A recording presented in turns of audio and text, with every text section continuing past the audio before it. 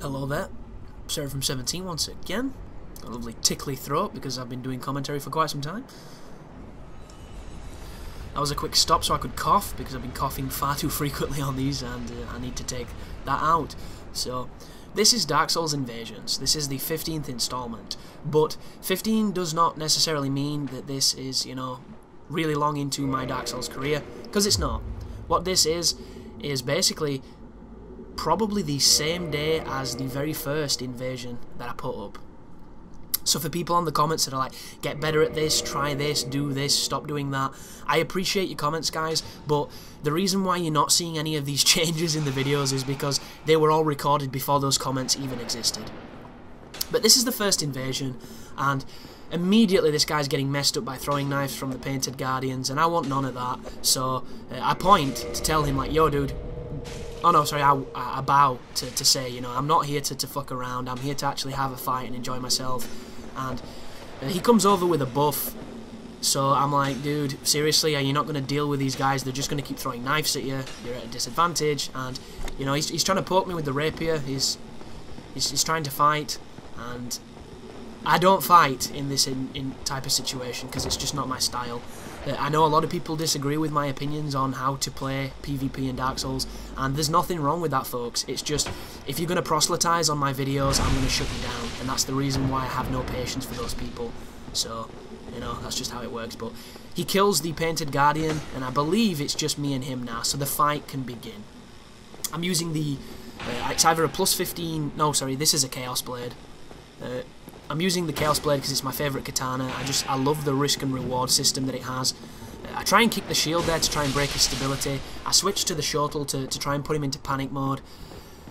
He's just run out of his buff. I throw the Lloyds to try and, you know, stop him from flasking just in case he does. And he does flask, but luckily enough, I'm close enough to punish him with a backstab. And I am wearing the Hornet's Ring, so I do believe that that is a fatal backstab. There you go, I do the bow to say good fight, even though you did flask. And I've got to say, folks, flasking didn't used to bother me so much, but nowadays it's really starting to irritate me. And I don't know what changed. I don't know if it's because lately I've been getting into fights where people have been flasking 9 and 10 times, and then I've lost after a massive battle I should have won. And it, like on the PC, I came across a guy who bowed to initiate the duel. We started fighting. As soon as I start winning, he flasks, and then he beats me, and then he bows. And then I sent the guy a message basically saying, dude, if you're gonna fucking heal, don't bow. There's no point. You've got no respect, so don't show it. And what does he do? He sends me a snarky message back, being the witty little idiot that he is. And I just told him to go fuck himself, because that's exactly what you're going to get from me if that's the attitude that you convey, because I have no time for assholes. This guy bows, so there's the duel. I pop the Blossom. He's using the Gravelord sword that you get from Nito. He's also... Oh, that's a shame. That's a big shame. That's a Hornet Ring backstab, lag stab, and then he finishes me off with the Wrath of Gods. And I can't get mad at him because it's a strategy that works. But my God, was I mad at him. You fucking lag stab me and that's how you finish me? My God, son, we will have words. Yeah. And people need to realise that just because I get mad in these videos and I say stupid stuff does not necessarily mean I wish ill will towards people. There's a sort of thing called humour, and some people have no fucking idea what it means. And I get so sick and tired of people saying, I don't know why you're getting mad. Well, I do, because it's my fucking right to do so. Why does El Presidor get mad? Some people are retarded, but this is a dude wearing the iron armour on his chest and leggings.